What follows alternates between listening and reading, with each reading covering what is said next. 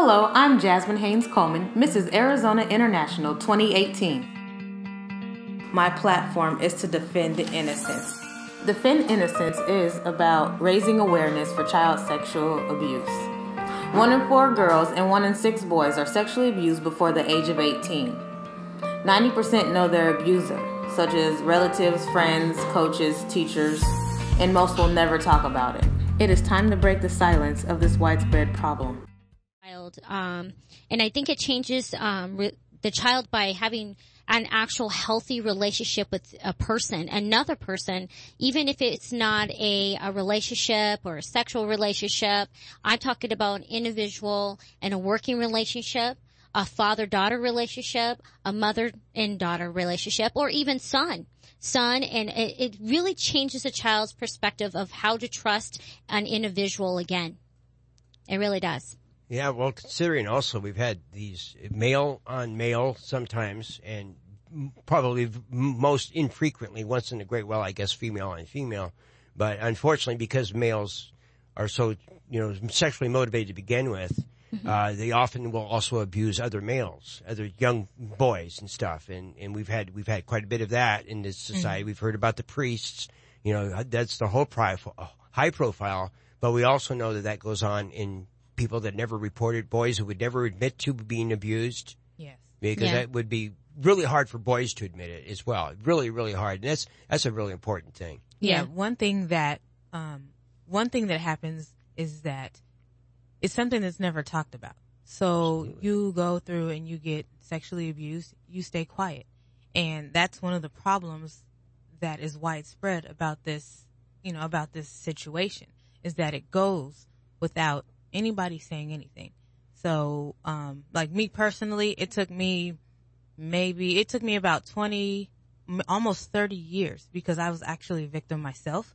It took me about 30 years to actually tell my mother about what happened to me and my personal experience and how it affected me. Wow. So it is something that it just does not get talked about. And that's why I'm very passionate about this cause, because it's just time to break the silence. It's time to raise awareness and speak about what happens. Let children know, let even adults know that they do not have to be afraid. They don't have to hold this personal. They don't have to go through, the effects that it's caused them mentally, emotionally, spiritually, physically. They do not have to suffer that alone. And there's other people that are help support. Perhaps also it could help you understand that most of touching by adults to children is good and wonderful thing, and it's not something that has to be feared. And yet I imagine that having experienced the abuse, you probably do fear it, and or did.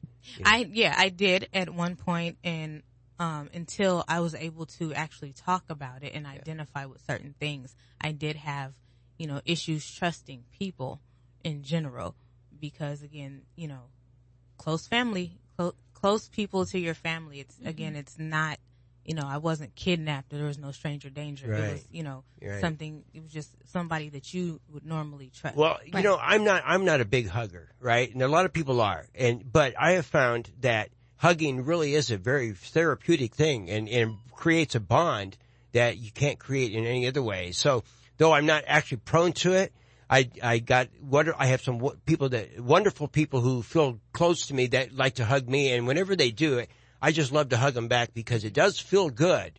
And it's just sometimes, you get afraid of, especially if it's a younger person. And I had like a stepdaughter, kind of like a stepdaughter, and she liked to be hugged because she didn't get those hugs. As far as I could tell, she didn't get any kind of attention. And so it was a thrilling experience, although I was real discreet about it and everything, because I didn't want to put her in a place where I didn't want to give anybody any occasion to say anything. Right. But I didn't want to deny her that. And I don't want to deny my grandson. I love to hug my grandson, and when I see them and I get to see them, I hug them. And I think that's an important thing. And it's a shame if people are so traumatized and untrusting because of abuse that they don't get to participate in that real human interconnection.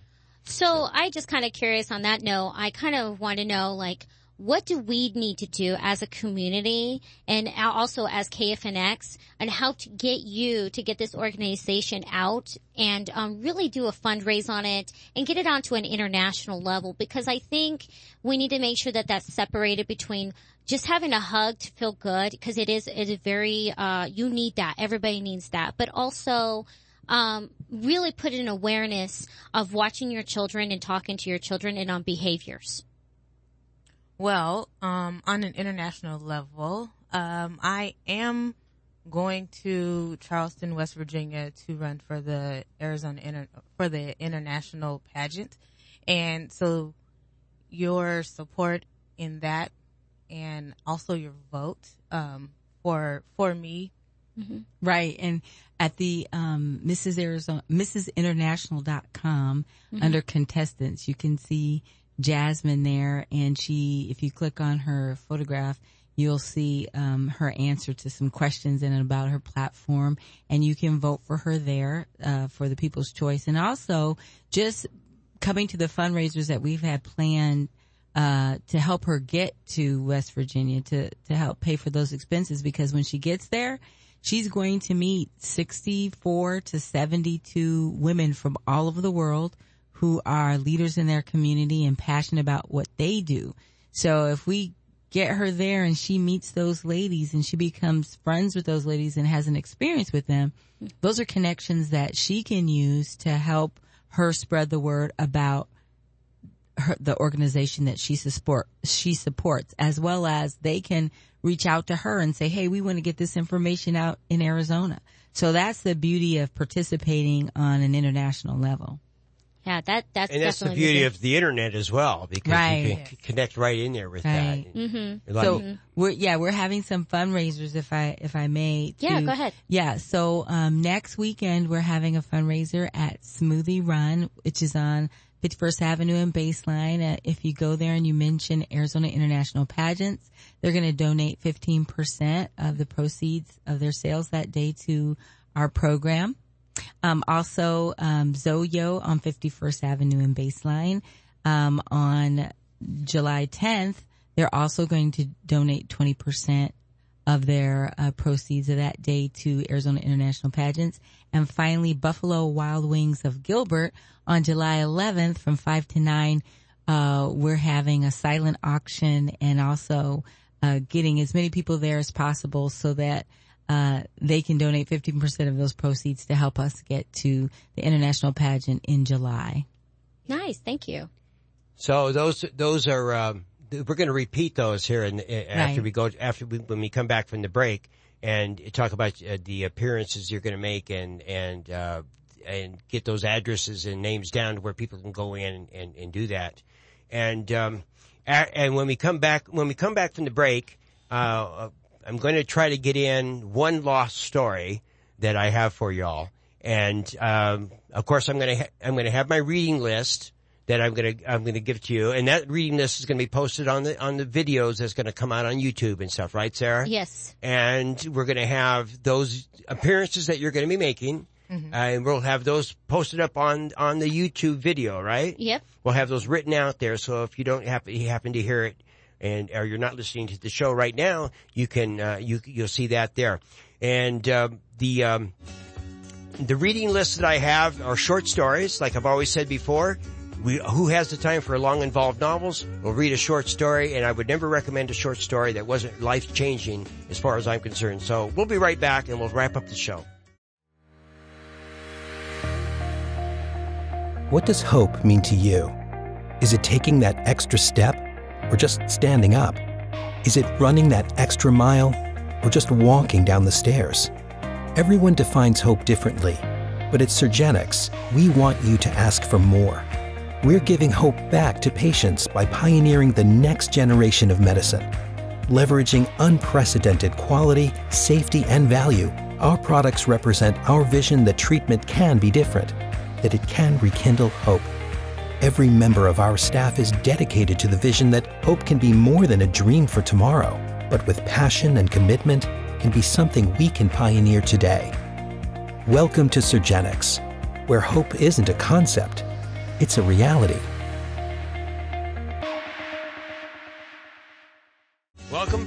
Need to Read, and we're going to continue on with the show. I want to remind you that we're sponsored by Surgenix, a supplier of stem cell serum, and Dr. Sabetti at Interactive Medical Solutions, and they'll be on next week as well.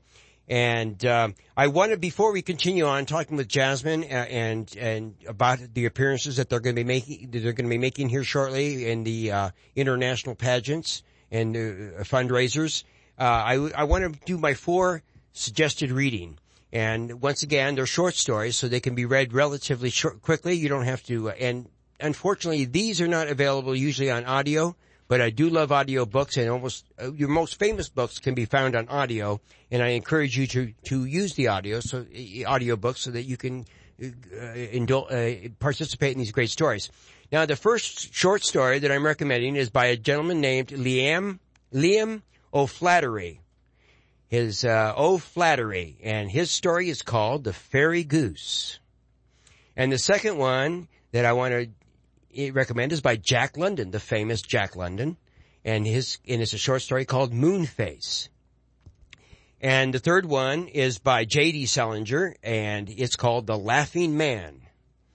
And the last one is by Damon Knight, a sci-fi writer, called The Handler.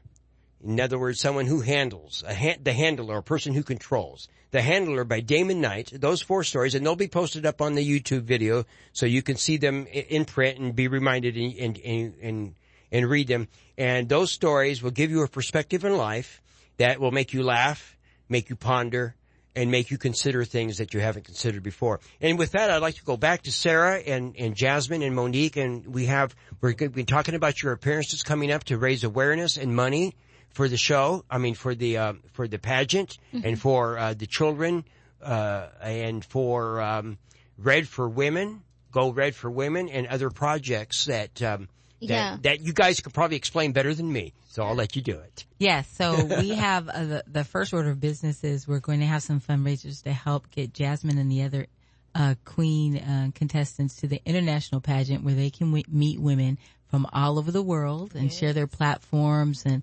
hopefully develop friendships that will last a lifetime, and will also help them reach out all over the world to raise awareness on the issues that they're passionate about. We also plan on having a lip sync battle later on in the fall, and also a fashion show. So, but love coming the fashion up, show. Yes, coming up, and hopefully we can let you know about that, and you can announce it on the radio in the fall. But coming up in July, on July 8th, we're going to have a fundraiser at Smoothie Run at 6115 South 51st Avenue from 12 to 3, and they're going to donate 15% of their proceeds to our program. So go there and order a smoothie if you can. And that's what it is, a smoothie place. On July 8th, they have sandwiches too. They also sponsored a pageant and they provided the food, and it was awesome. Really? Good food. Yes. Okay. July 10th and July 12th at Zoyo at 5185 West Baseline Road, number 106. They have delicious, healthy frozen yogurt, and they're going to donate 15% of the proceeds on those days to our program. And finally, Buffalo Wild Wings on July 11th, we're going to have a silent auction, and also they have agreed and generously agreed to provide a gift basket for the silent auction, and also to give us 15% of the proceeds from their sales that day.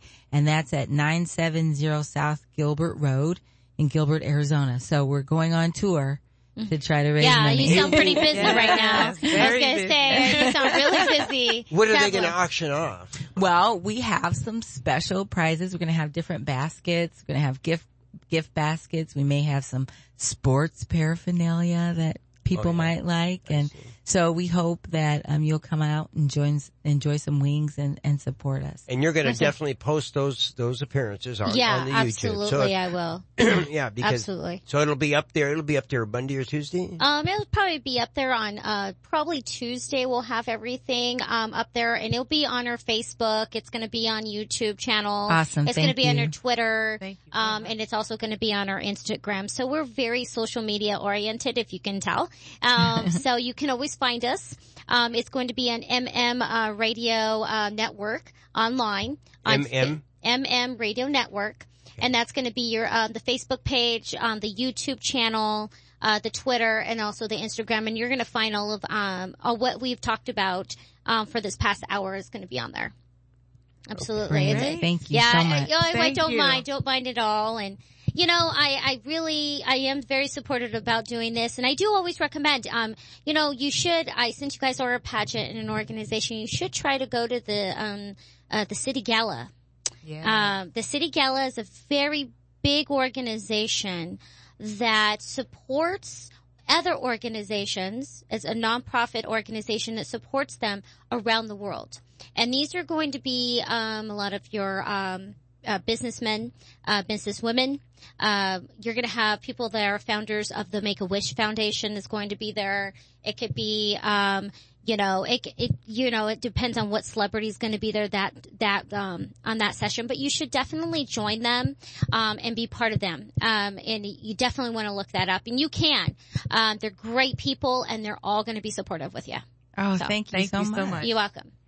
So what I've been wondering here is how you said you got involved with this on Facebook, or Jasmine, how you came to I forget. Remind me again how you got involved with the international pageants. I got involved with the international pageants first from Monique. She is the one who approached my daughter about being in international pageants. And so my daughter ran in 2017 for Miss Teen Arizona. Did an awesome job. And where did you meet her daughter? At church. We go to church together. New Destiny Christian Church okay. on 27th Avenue and Baseline in Levine. 27th Avenue and Baseline. Right. It's a non-denominational church, and she sings in the praise and worship group there. Judah.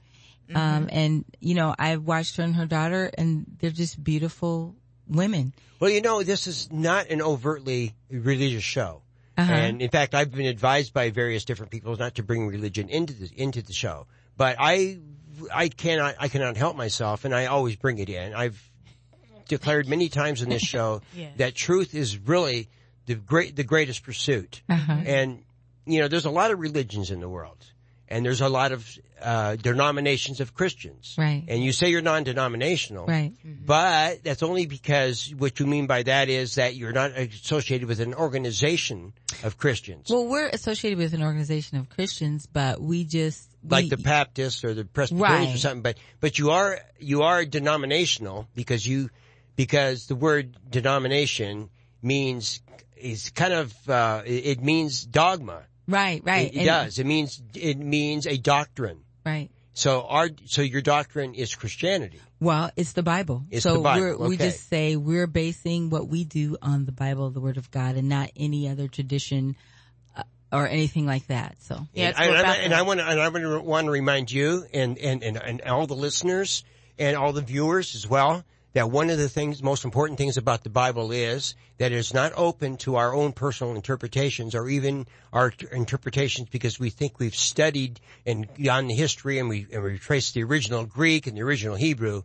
But in fact, according to the Bible itself, it is the understanding of the Bible can only be revealed to us by the Holy Spirit. That's right. Yeah. That's what we believe. Yes, absolutely. And that is a very important thing to consider. And so I'm really glad to hear that. And that's 27th Avenue and Baseline. In Baseline. In Levine, Arizona. In Levine, right. We used to be the only building out there. Now they have churches. Well, there used to be a lot of Bearland out there. Yeah, there used to be a lot of Bearland on the corner. Yeah, so we have a lot New going on. Destiny Christian Church. Yeah, and New Destiny Christian Church. New Destiny Christian Church. And I encourage everyone to go to that church or some other church and worship and give credence and give adoration to God, who has given us the opportunities for life and has given us personally as Americans to live in a country where we actually have freedom, where so much of the world is under the jackboot of tyranny. And I want to encourage everyone to teach your children,